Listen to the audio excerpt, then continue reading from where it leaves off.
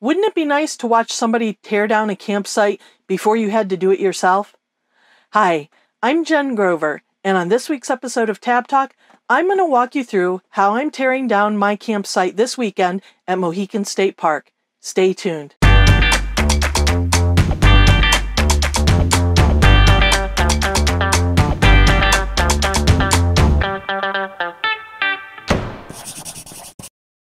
Well, it's the end of March, and I'm finally getting out on my first camping trip.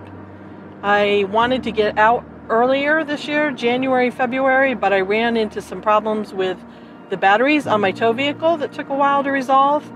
And then I found out that the company I had used to register my trailer in Pennsylvania, we can use these independent third-party notaries to help us with that. They had messed up my registration, so I had to get that squared away. But I'm finally on the road with Maddie Ross, and I'm in Ohio, headed toward Mohican State Park.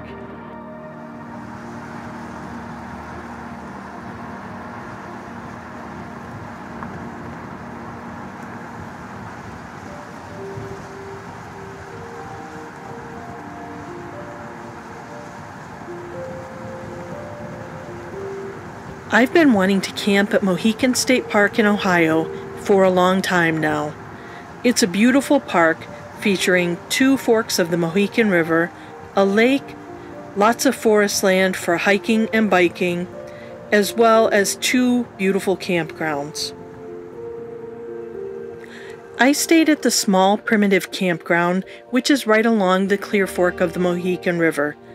This campground has no hookups, so that means I filled my freshwater tank before I left home and relied on the batteries in my Tab as well as my Goal Zero Yeti 1000 lithium battery for all of my power needs. The sites in the primitive campground are rather small, and large rigs would be ill-advised to attempt to stay there. Each campsite has a picnic table, most of which are looking a little worse for the wear, a fire ring, and a small area to park. The pit toilets at Mohican are pretty nice. They're spacious, they're clean, and the frosted windows provide plenty of light during the day. I met up with my friend Signe, who was staying in the larger campground. This campground has larger sites and also offers both partial and full hookups. As I understand it, this campground and the primitive campground both get very busy during the summer. Even on this rather cool and windy weekend in late March, both campgrounds had many sites full. It probably won't surprise you to hear that my Tab drew a lot of attention over the weekend, with people frequently stopping to talk to me about it. This included my neighbor at the campground, Mary Ann, who I had a lovely conversation with. Mary Ann is getting ready to embark on a journey along the Appalachian Trail. Her story is really amazing, and I can't wait to share it with you. Mary Ann has agreed to do an interview for me on the channel, and I'll be posting that in the very near future. Make sure that you subscribe so that you don't miss out on it. You can check out Mary Ann's Facebook page and YouTube channel at The Trekking Titanium. Now that you've had a quick overview of Mohican State Park, let's jump into this week's content, where I'll show you how I prepared to depart from the campground while I was at Mohican. When I started camping, I had no idea what it looked like to set up or tear down a campsite. This weekend I'm camping at Mohican State Park, and I'm going to walk you through everything I need to do to break down my campsite and connect Maddie Ross to my Jeep and head back home. I had hoped to record a setup video first, however when I arrived Friday it was pretty close to dark and not nearly enough time to shoot a video. The first couple of years that I camped, I actually religiously used a checklist. I started by using the Ready, Set, Tow checklist created by the original Dutchman Tab owners. That list has been modified and grown over the years. Next, I moved on to actually creating an app for Windows Phone and Windows that I used personally and made available to other people. I didn't keep that up once the Windows Phone ecosystem disappeared, but there are checklists in the groups, and if you search the files, you'll find those checklists. I'll also list the steps in the description below, as well as in the companion blog post that I'm going to post this week. That link will be in the description below, as well as at the end of the video. Since I'm dry camping, I don't have to turn the air conditioning off, but if I had been plugged into shore power, and using the air conditioner, I would make sure to turn it off. I'll do the same with the Aldi right now. You can camp with the Aldi using it for heat and hot water on battery and propane. So I just turned it off and you'll see the screen powered down. Next, I make sure that the Jensen is powered off. I'll also take a second to check to make sure that the TV is secured and it is also powered off. I'll then go through the tab and make sure that the lights are off. Right now I'm noticing that I have my accent lights on. I've got my overhead light on. Turn that off. I'll spin around. I'll look in the bathroom. No light on there, I'm good. But the kitchen light's on, so I'll turn that off as well. And double check on the display that both the water pump and the porch light are off. The next thing I'll do is check the windows. Make sure that the shades and blinds are open and that the windows are in the lock position, which I don't know if you can see, but that's what it looks like when it's in the lock position. I drain the faucets to make sure that if something were to bump a faucet while in transit, water wouldn't come flying out and spill everywhere. I next check the bathroom to make sure that the cassette toilet valve is closed, the shower head is secured, and that the light is off. Next, I go ahead and make sure that the fan is closed. If you have a Max Air fan or have upgraded to the Fantastic Fan vent cover, you may be able to leave your fan open while you drive, which is nice in hot weather, but make sure you read your manual for those products. The Fantastic Fan that comes from the factory as is with no cover and no upgrade cannot be left open while you're driving. You will lose your fan if you do that. Next, I go through and make sure that my latches are closed and that the latch on the drawer is secure.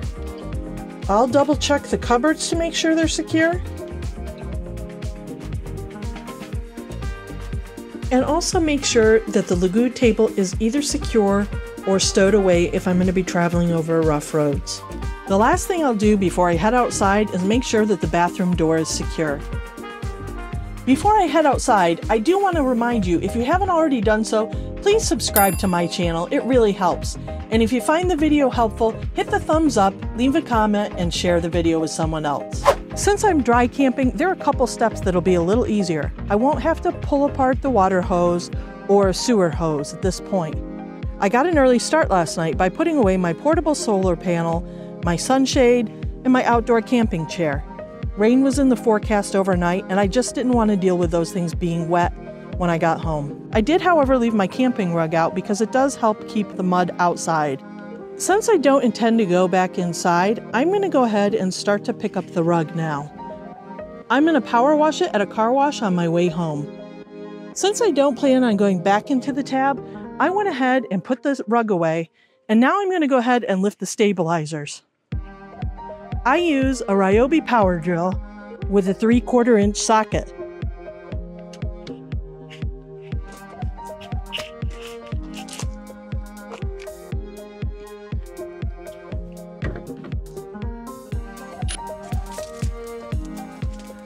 Depending on where I'm camping, I may dump the water in the Aldi hot water tank as well as the low point drains. I am near a water source, so I'm not going to do that. I try to be very environmentally aware when I camp. But if I was at home or if I was somewhere that had lots of good drainage, not near a water source, I'd go ahead and dump those at this point. Also, I'd empty the freshwater drain because gravity then has an opportunity to help more fully empty your tanks while you're driving home. The next thing I'm going to do is check my tire pressure.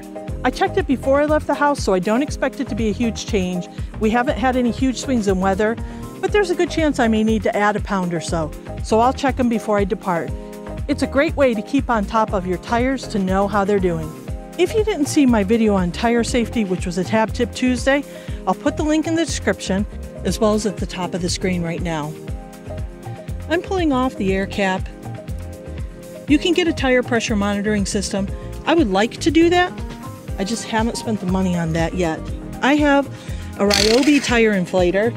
Because it's just a quick weekend, an inflator is good enough. I don't need a full-on compressor. And it's telling me I'm at 50 pounds, so I'm not going to add anything. Just going to put that cap right back on. But I will go check the other tire before I move on to the next step. One trick is to find a marker that you won't forget put your cap. That way it's easy to find. I try to find something with contrasting color.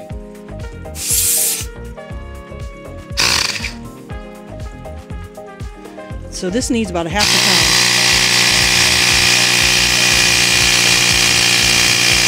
pound. Next thing I'm going to do is go ahead and close the propane tank. And if you're wondering, I'll leave the battery connected. There's no need to disconnect it. It'll keep the fridge going and also make sure I have 12-volt power to the lights on the trailer. Because the site's on a slope, the tongue jack is up pretty far. So I'm going to lower it before I back up even.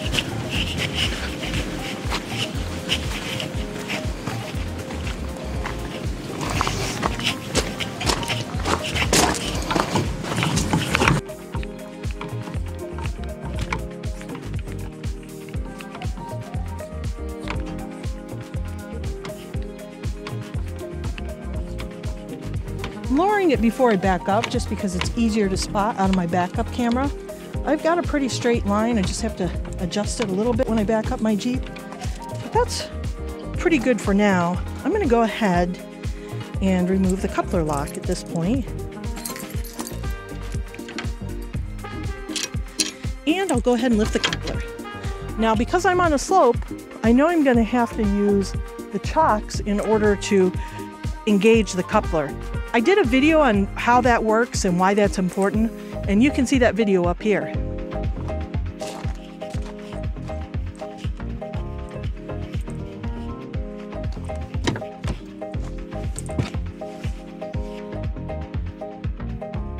I can tell from my display that I need to move it back over to the right just a little bit.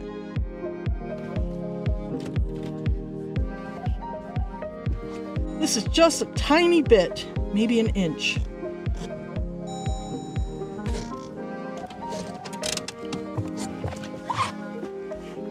Just a reminder, let the trailer do the work it's supposed to do. Don't try to force it. The coupler's mechanical, so don't use brute force to overcome something that's mechanical. If you have to force it, you're not doing something right in most cases.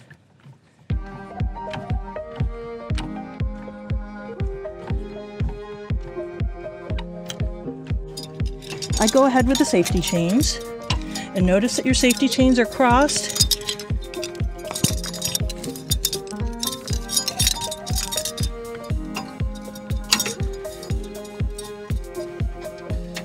And since I'm on this side, I'll go ahead and add the breakaway cable. I don't step over the connection between the trailer and the tow vehicle because I'm clumsy and that's a quick way for me to fall and get hurt. I'll walk around. Hook up the other breakaway cable. And at this point, I'm going to go ahead and remove the tongue jack wheel. You can store that in a lot of different places. I like to store it right in here. It's safe, it's dry, it's convenient. Latch the hood back up. And you notice my wheels are still chocked. I'm going to use that little method.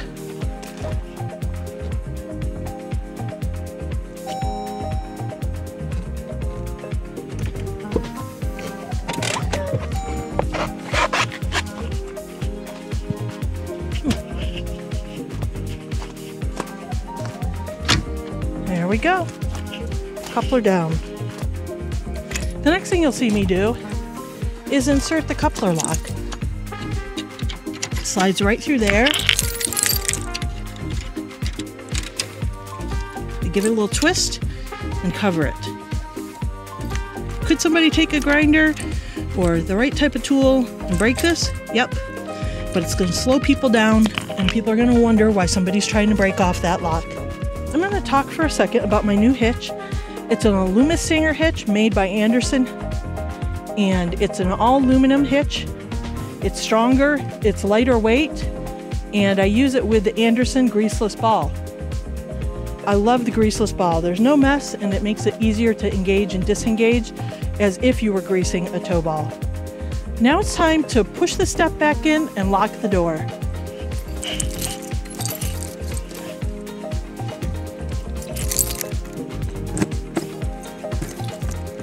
give the door a little tug, make sure it's secure.